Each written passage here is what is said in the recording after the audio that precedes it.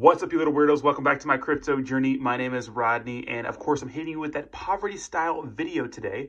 Hope you guys are having a fantastic morning. Of course, I will not be able to do coffee and crypto today because I'm getting surgery. I'm getting my ACL repaired and my meniscus repaired. But I want to make a quick update video for you guys because the content obviously is not going to be here today. Maybe later tonight, depending on how I feel, but I think I'm overestimating the fact, I think I'm overestimating my ability to recover.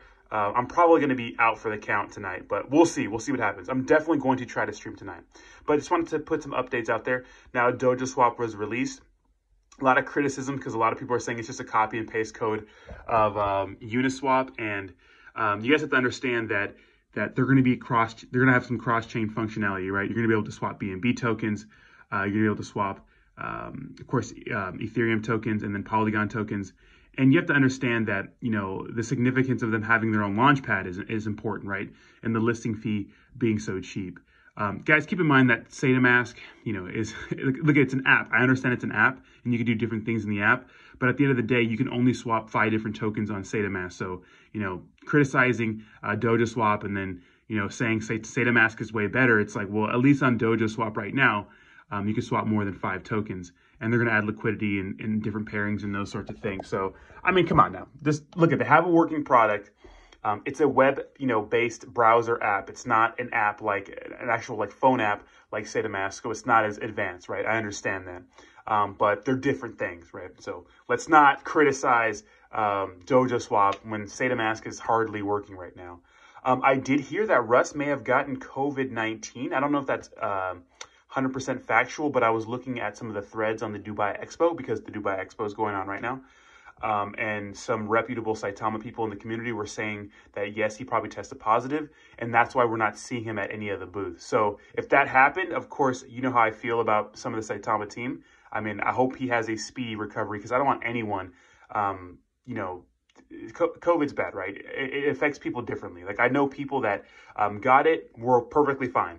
I know people that were in great health, perfectly good health, and like really felt terrible and the worst they've ever felt in their lives because of that. So if that is true, I'm wishing Russ a speedy recovery because I'm a degenerate.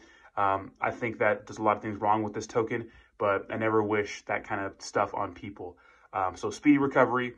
And it's cool to see all the teams out there in Dubai kind of mingling around. I saw Shiryu Inu out there. Of course, Shinja, I think TARP was doing like a little app for their token contract thing. And of course, Saitama teams out there. No major price movement from any of the news we got out there. I'm not sure if any news is really coming, but we'll see if there's any partnerships going to be made out there because that's the biggest thing about this Dubai Expo is the partnerships that potentially they can make. And I'm going to pull up the market right now, see if there's anything going too crazy. But we'll see if there's any big partnerships being made. Now, I think that yesterday we had a kind of a fake out, right? Like Bitcoin rug pulled us. It looks like the market was pumping. I don't know why the market was pumping. Maybe because of the news about the interest rates, like not really being hiked that much. So that's actually pretty good. But Terrarium looking pretty good at the 74 range. Wow, Saitama and 13. It's been kind of buzz. It's kind of hopping around there a lot recently. Shintam was really pumping. Shibnobi is pumping. Shibdoge is pumping. Shiba Inu is not really pumping, but little bit of when I mean pumping, a little bit of a percent increase. Now the ones that are really pumping are Terra, Shinja, and Shintama, all over up more than 10% on the day, which we could say that's pumping, right? I mean, plus or minus 5% in crypto isn't really pumping.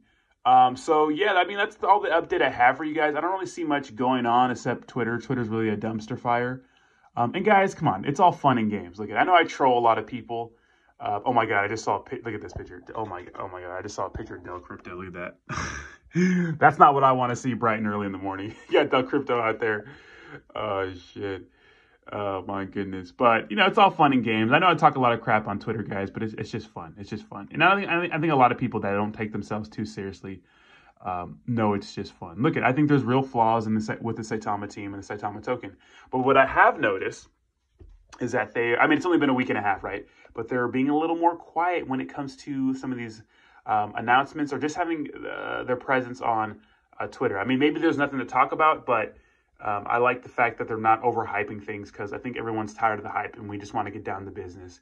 And you can see that and the content that's being made. Look, I made a joke about classic crypto yesterday, and I said that what a shame, or it's something like it's awkward that my views on my videos are more than yours when I'm criticizing Saitama, right?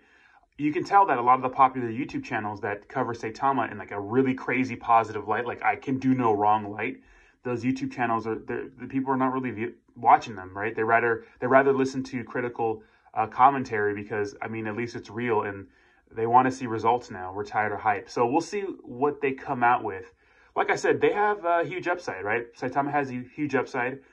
They can have a niche. Are they going to be revolutionary? Absolutely not in my opinion. But they definitely have a huge upside to create a launch pad, just like DOJO Swap, and get tokens, make it so that you can get tokens that are just launching on their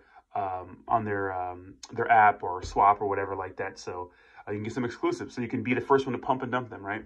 Anyway, so let me know what you think in the comments down below. Thank you so much for watching. Jesus, I can't even finish my sentence. It is 3 o'clock in the morning, so thank you so much for watching. I appreciate you guys. I'll keep you updated on the surgery. Should be okay. I'm pretty sure I'll be high on all kinds of drugs, which will probably be chill, right? You know what I mean?